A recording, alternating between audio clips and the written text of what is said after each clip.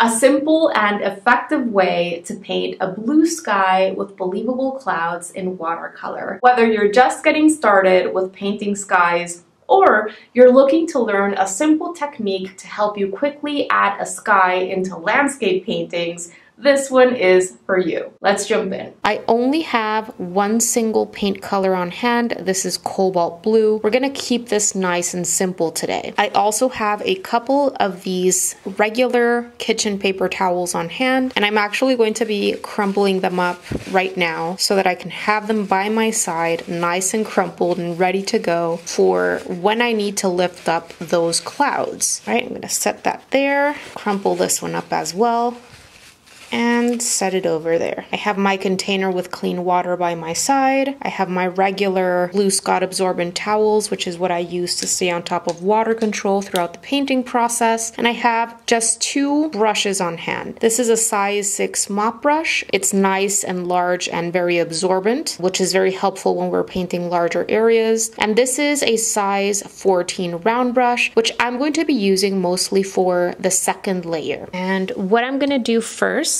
is I'm going to use my size 14 round brush to create a nice large puddle of cobalt blue on my mixing palette. I want this puddle to be kind of a coffee consistency, so I would say around 50% paint, 50% water. Because we're going to be pre-wetting our paper, we do want a good amount of color in that mixture because the water in that mixture is going to get added to the water that is already on our paper from having done that pre-wetting process. And if your color is already way too pale because there's too much water in that puddle on your palette, your color is going to end up looking even paler because it's going to get more water added into it. So set yourself up for success with a good amount of this cobalt blue or whatever blue it is that you're using for your sky. I do like cobalt blue for a regular sky. I find that cobalt blue is closest to the blue that I would see in a regular day,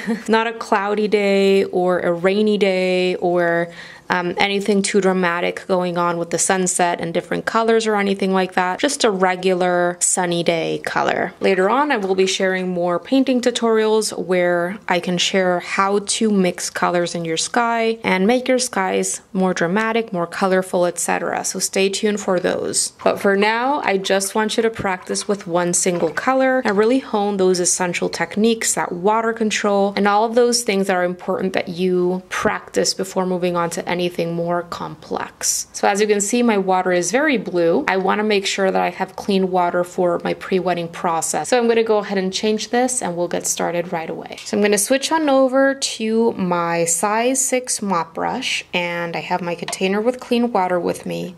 And what I'm going to do is I'm going to take a little bit of water at a time from my container and just smooth it on my paper, and just smooth it on using soft lateral horizontal motions here. And I make sure to go back to where I started, re-wet that area, and make my way down a little bit more. Continue coming back to that spot where you started to re-wet that.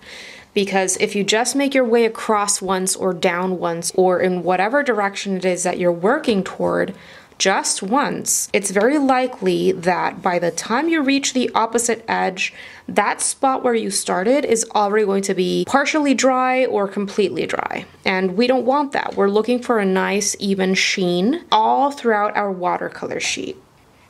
You want to continue re-wetting until you see that nice even sheen. Remember that dry paper is thirsty paper, which means that if you just place water or paint on that dry paper, it's going to get absorbed immediately. And this is why we are left with sharp defined edges around shapes and lines that we paint in when we're working on dry paper. Whereas when we paint on wet paper, we get soft effects because watercolor always expands and diffuses out when placed on wet paper. And we're looking for soft effects right now. Going up and down now, vertical motions. Everything is wet and I have arrived at that nice even sheen all throughout, which means that I can go ahead and get started with the painting process. Continuing to use my mop brush here. What usually happens in skies is that the color is more intense or darker in the top, and it gets lighter and lighter or paler and paler as you get closer to the horizon line, as you're making your way down. Because of this, I'm going to go ahead and start placing my paint at the top. If I start at the top, when those paintbrush bristles are nice and loaded with that color at the top is going to be darker. And then as I make my way down and as that paint is running out from my paintbrush bristles, the color is going to naturally appear paler and paler.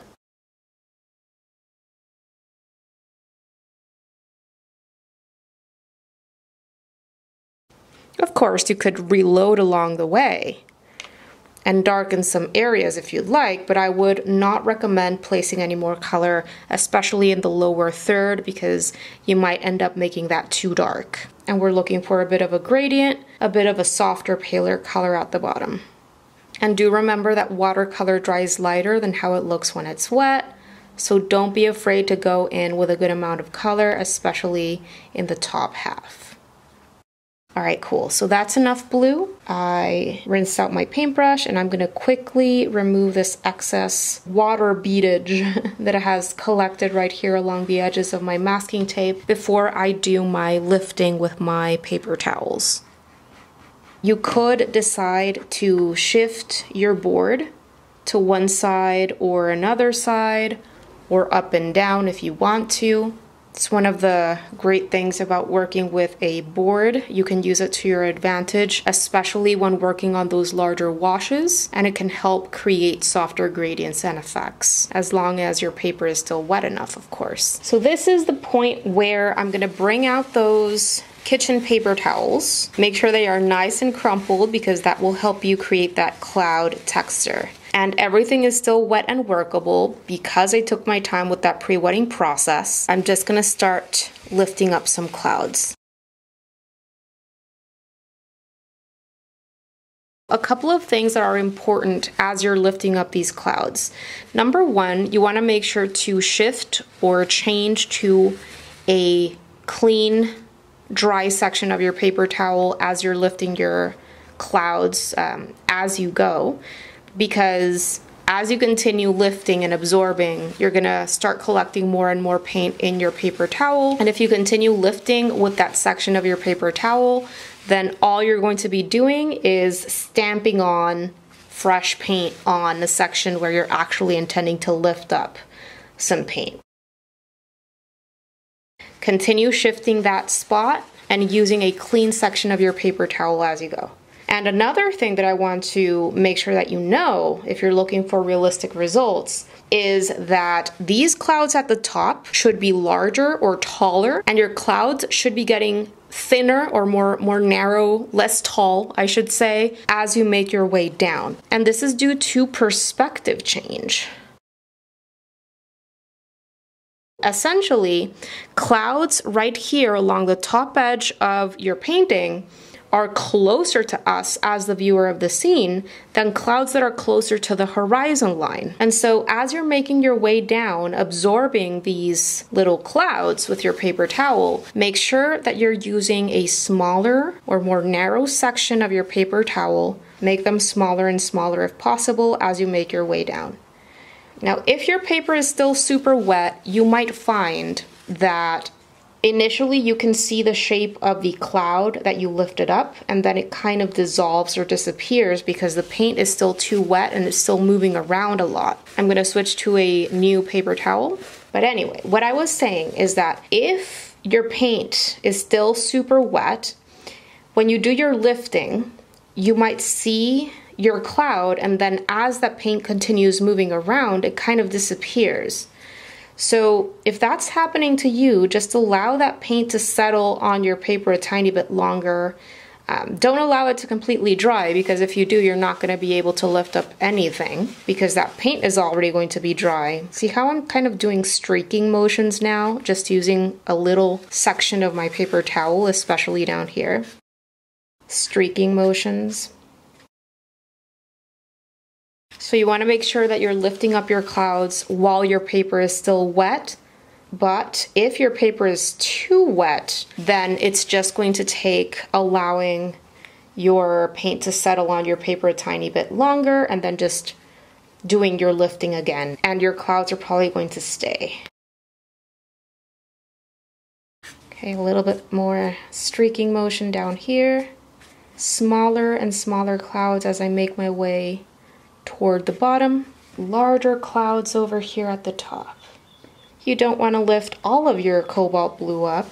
Make sure that there is a lot of irregularity all throughout your sky. You don't want to create any patterns or organized looking shapes or lines or anything like that. Keep everything very irregular. I think that's enough. If I continue pulling up more color, I'm gonna get rid of the intense blue that I want over here, and I know that my watercolor is gonna dry lighter than how it looks when it's wet, and I do wanna make sure that I have enough blue in my sky. This is the point where I'm going to allow everything to dry completely, and then we're gonna go in with a bit more cobalt blue to define some edges and make some sections of my sky even darker. And that's going to help increase the contrast and really make those clouds pop. All right, everything is pretty much dry at this point, and what I'm gonna do is I'm going to once again use my size 14 round brush to create a nice puddle of cobalt blue over here on my mixing palette. This is enough to get me started here. And take a little bit more water with my size 14 round brush. But with your lifting that you did with your paper towels, you should already have some beautiful cloud shapes in your sky. All you're gonna be doing with the second layer is visualizing that shape a little bit more and painting around it, intensifying the blue behind the cloud, and kind of defining that shape that you've already created a little bit more. I'm just gonna drag this color on over to the right. And I'm just going to layer on a little bit of this blue, darkening certain sections of my sky, making sure that the edges of my clouds are very irregular, so I'm pushing my paintbrush up and down and kind of wiggling it as I am painting around my clouds. If I want to lose this edge, I just go in with a clean, slightly damp brush, run my paintbrush bristles along the edges that I'm looking to soften. Because we are painting on dry paper, so we are being left with sharp defined edges. But any edges that you want to soften, you can always just go in with a clean and slightly damp brush.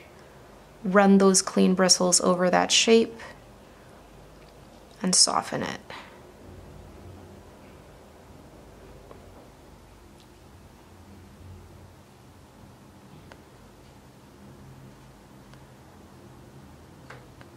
Notice how the edges of my clouds are very irregular. I don't want any smooth edges along any of my clouds because that's not going to look very natural or realistic. And continue using the shapes that you've already created with that first layer to help guide you as you continue sculpting these clouds.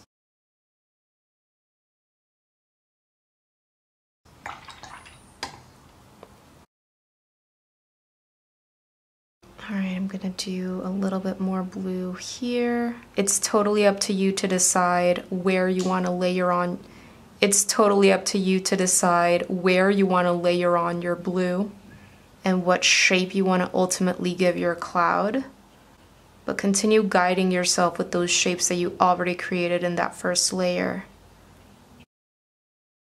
And as I make my way down, I am watering my blue down more and more in my palette because I want my blue to be less intense.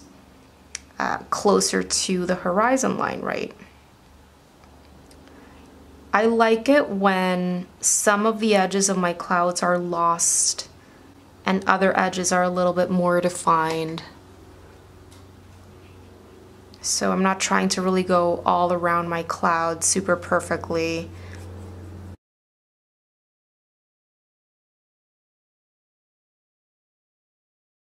Very watered down blue at this point.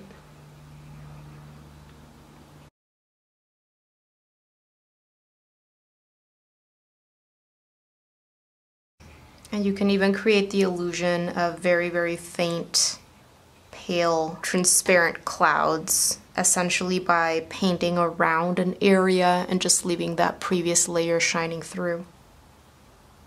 This shape is a little bit too smooth. I'm going to add more regularity to it by just going in with the tip of my brush and kind of pushing it up and down. There it is. I like that shape a little bit more. Alright, just a few more bits and pieces here with very watered down blue.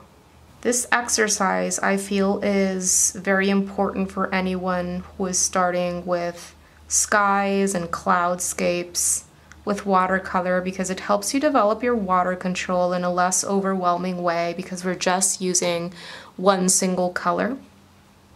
And it also helps you practice visualizing cloud shapes, which is often hard to do when you're just getting started with something like this. Painting water and clouds and pretty much anything organic and natural is in part strategizing and planning and visualizing, and also in part working with the shapes that are happening as you are laying down your color. So it's part planning, part embracing what is going on and kind of sculpting around it, if that makes sense. Finding shapes in what you've created organically. I don't want to do too much and start overworking my paper. I do want to make sure that if I add any extra layering here at the bottom, that my paint is very watered down on my palette. This just looks a little bit strange to me. This high level of contrast is creating a shape that is pulling too much of my attention this way. I'm just going to soften this. Alright, great. Just going to do some final layering with tea consistency Cobalt Blue down here.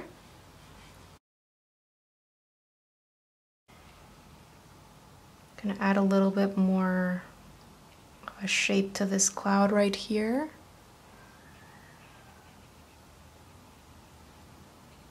Gonna sculpt this cloud just a little bit more. Looks a little bit flat to me.